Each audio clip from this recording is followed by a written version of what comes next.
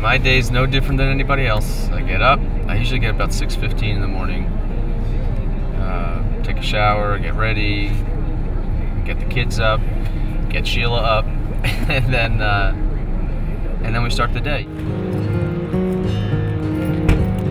Morning, Rudy. How are you?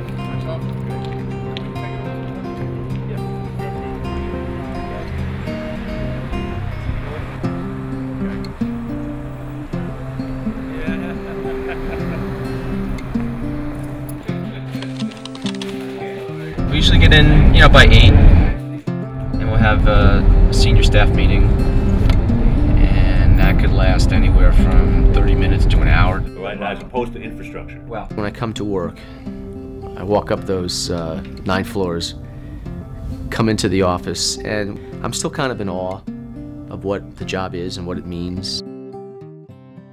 From day one, January 1st, 2010, when we all got together officially as a new government, we had to set guideposts for the whole administration. First for us on a daily basis of what we stand for, but also for the entire administration and the public to know what we're going to do over the next 4 years.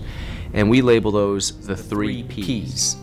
The first thing, and that's the main reason why I ran, was protecting taxpayers. In this county, as you know, we have the moniker, unfortunately, of being the highest tax county in America. We came in and we had major deficits. So we attacked the budget and in a reasonable, rational way started downsizing a little bit and living within our means. Our first year we came in and we inherited a budget that was $1.8 billion. 3 years later we're at $1.7 billion. We made sure that each department reorganized in the right way, still delivering services that are needed, letting the people know exactly what we do as a government, and making sure that taxes didn't go up. Every day is different. You think you're going to have a sort of a routine day just of some meetings, and then the phone rings, and it just makes it challenging every day given the day-to-day budget pressures we have, the unforeseen circumstances that always arise, the political pressures, the public pressures, and then personally, having to balance all that out with my family life. A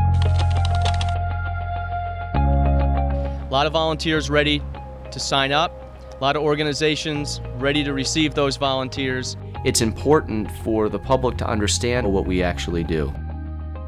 We do a lot of things that the public may not be aware of because they don't potentially see them. Our health department provides inspections to restaurants so you have food that's healthy to eat. Provides immunizations to children around the county. We have an amazing park system. Westchester County Police. You're probably walking on top of pipes that carry water, clean water.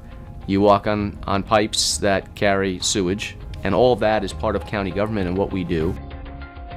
Department of Social Services provides for the most needy among us, and we're proud of what we do, and I think we do it very well.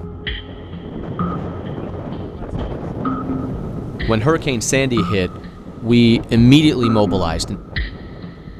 The Emergency Operations Center was fully staffed up, and we were helping the municipalities with resources and information that could help them get through the disaster.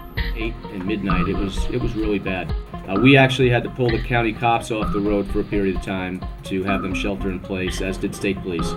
We're getting weather updates, we were getting traffic updates, flood watches, all of the information that we need to react and to plan.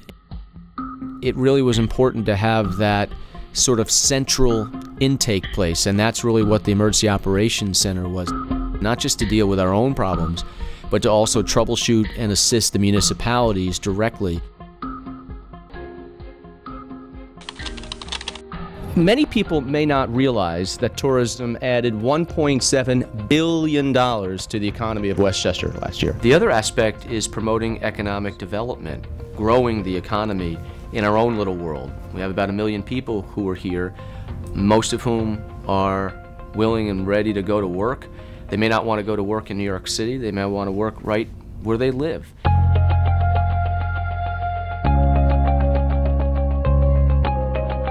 We've reinvigorated the Industrial Development Agency.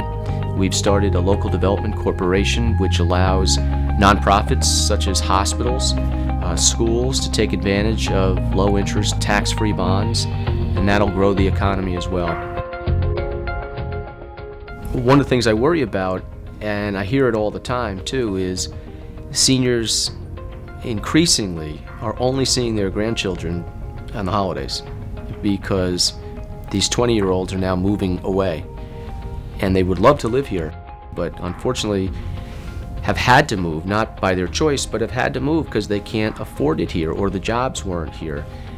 But by opening the door to businesses, by trying to hold the line on taxes, that's what's going to keep people from moving away. And that's the difficulty of this job. But that's the biggest challenge, and that's what I want to succeed at, is putting us on a path that not only helps today, but will help 10, 20 years down the road. And hopefully we'll be able to create the economic engine that's going to make it very inviting for people to stay here, to find a great job, and to raise their own family here.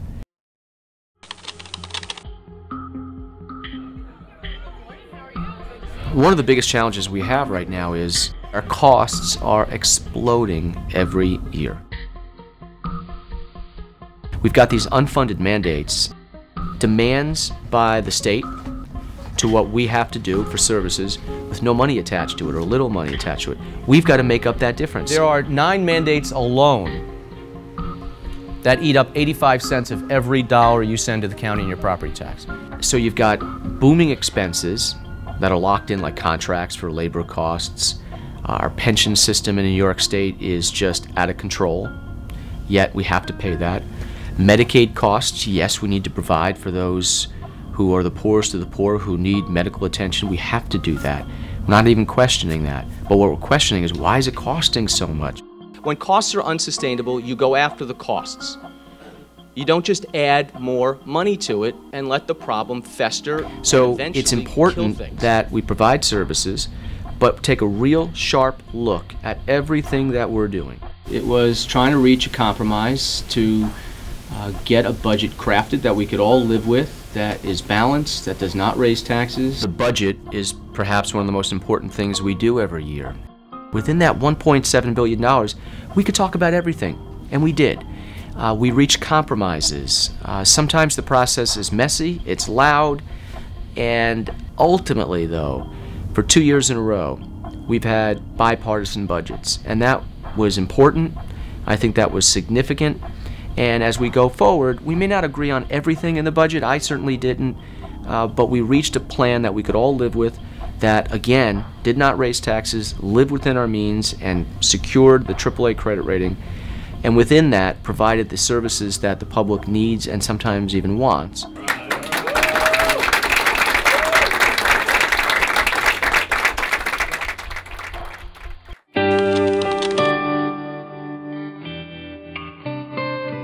There's 1 million people in this county, all with different needs.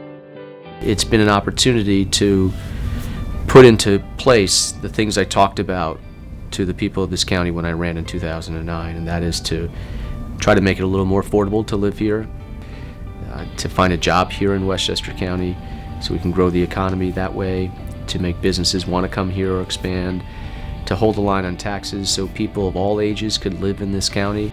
It's where I grew up, it's where I live, it's where my wife and I are raising our kids, and the decisions that I make in this office are important and they affect people's lives. And so every day I try to make the right decision and to not so much think about me and now, but the we and later.